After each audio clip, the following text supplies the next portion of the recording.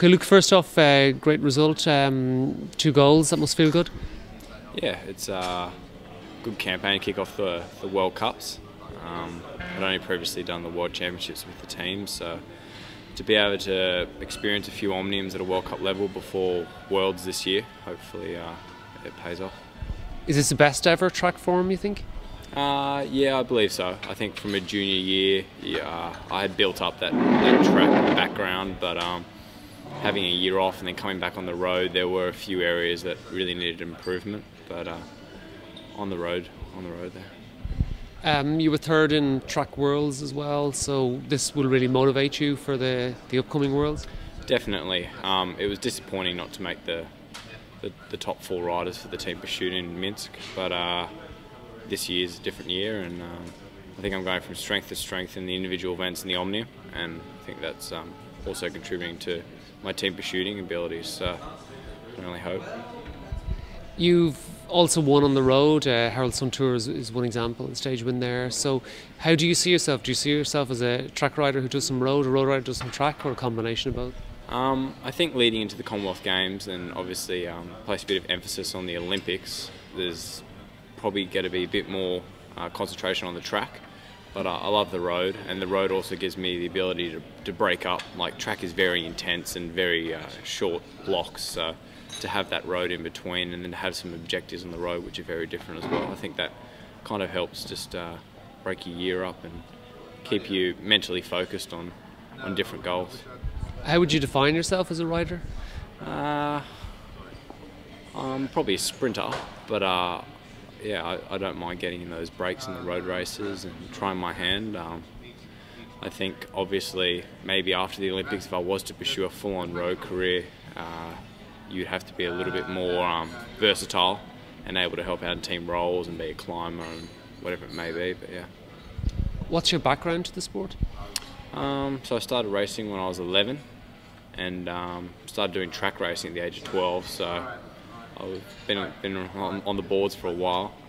Had a road and track career growing up, and then when I was about under 19, sorry, I did Junior Worlds, went to Cape Town, and I won 3 gold medals there. And then the year after, I started with the AIS, and I kind of went to Italy, and it was a very big jump. There's like the racing level there, and under 23s, you've got 4 years to advance there. And I really struggled, so I had a bit of time off and went to uni and what have you. But now, yeah, firmly back in the saddle. And as I said, the track's only just starting to get ticking along again, but it's going well. What's the reaction been to your wins, most recent wins? By who? Well, people in general. Have you got much feedback from fans, from fellow competitors, etc.? Yeah, of course. It's always great to be able to come back from being relatively unknown to be competitive again, but I don't take it for granted. And it's been a tough path back. There's a very competitive group in the Australian team at the moment, so vying for those 5 spots in the team pursuit as well as the omnium, it's always going to be tough and ongoing. But no, Timmy Decker, my coach, has always backed me and has always had full faith in my ability. I guess it's more so me having that faith in myself and developing that. You're with the Synergy Baku team now for 2014. How did that come about?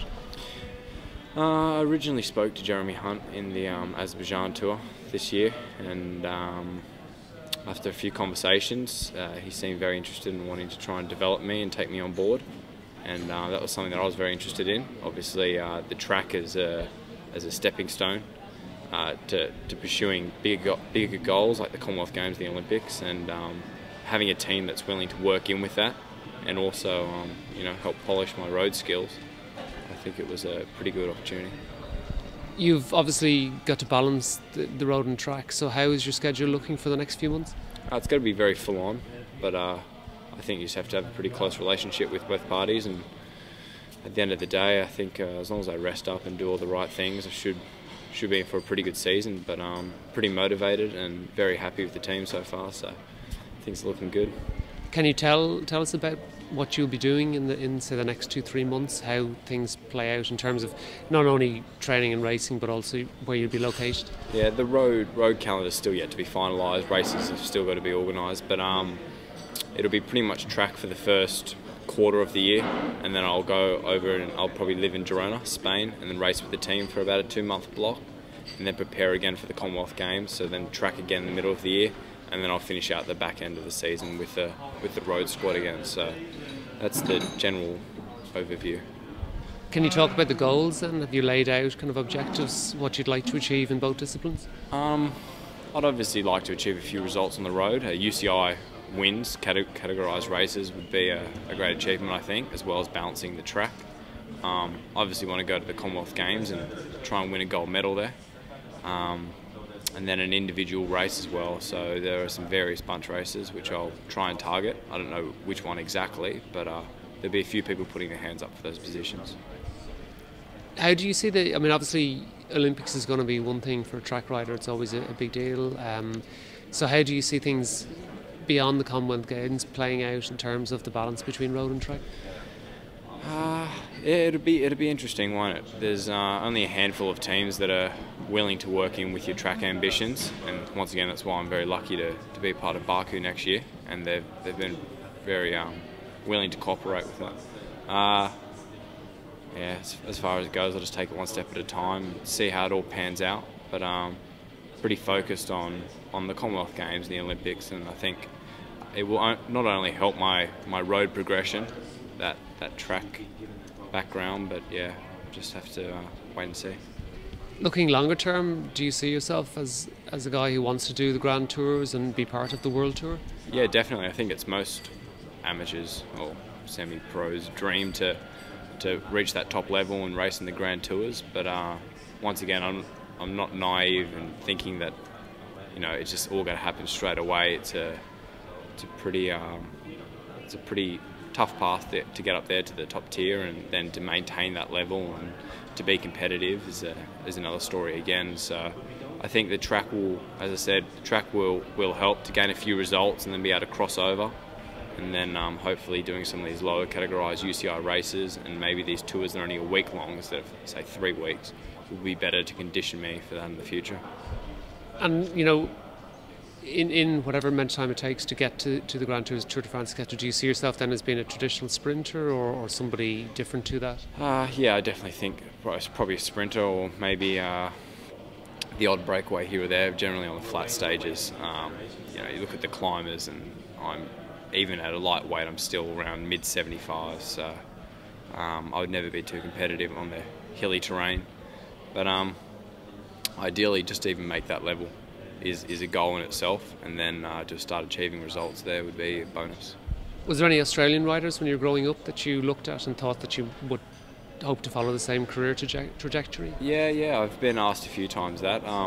When I was quite young, I watched Baden Cook and Roy McEwen fight it out for the green jersey, and they were pretty fond memories, and I always looked up to those types of riders. And I was lucky enough to be in the AIS of the year of Rowan Dennis and Michael Matthews and some other very successful young riders, and that obviously motivates me and spurs me on.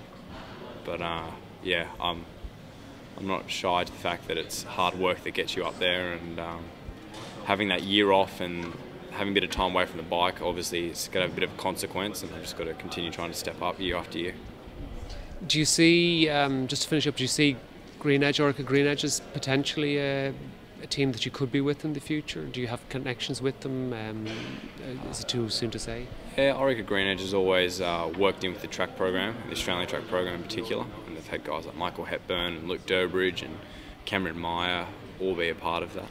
I wouldn't rule it out, but yeah, there's a lot of professional teams, and whether they're willing to work with the track, I don't know. But I think an Australian professional team, being able to work in with them and also compete on the track at an Olympic level, I think that would probably be a pretty high priority.